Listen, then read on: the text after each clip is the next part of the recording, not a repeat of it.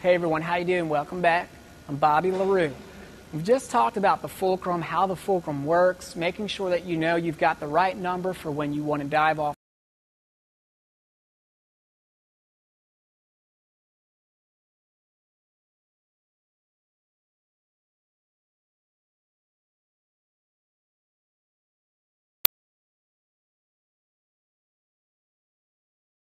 All the way up.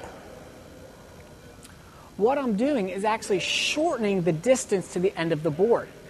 If you've ever tried to push down on something, if you had a heavy weight, the shorter distance you have between yourself and that weight, the harder it is to push down. But if you've got a fulcrum in the middle and your distance is wider, it's a lot easier to push or bend or move that object. So when I've got the fulcrum all the way up, the board is a little stiffer. It doesn't bend as much, okay? If I move the fulcrum all the way back, I'm lengthening the distance between the end of the board and my fulcrum. That's going to mean the board will bend farther.